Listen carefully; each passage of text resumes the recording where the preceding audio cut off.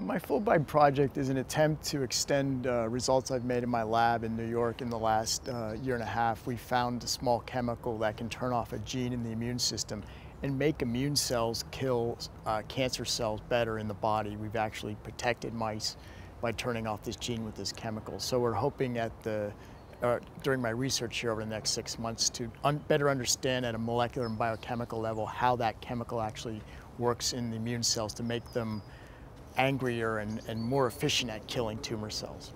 I chose France largely because of the Center for Immunology, Marseille-Luminy, which is where I'm going to be based for the next 6 months.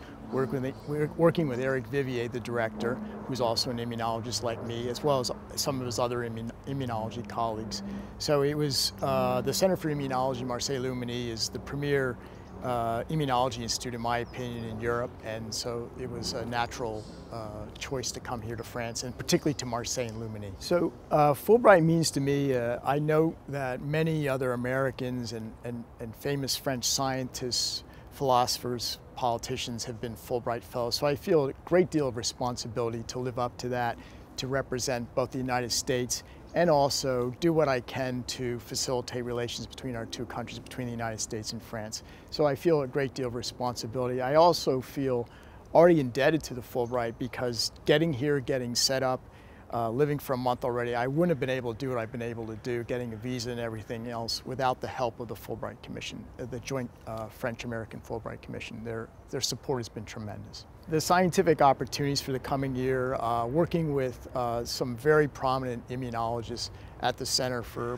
Immunology in Marseille-Luminy, but also learning how to speak French a little bit better, learning more about the French culture.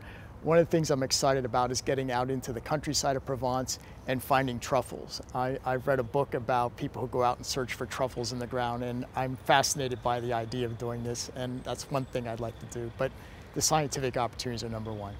Marseille est mon nouveau ville. Le Centre d'Immunologie Marseille-Luminy est mon nouveau institut.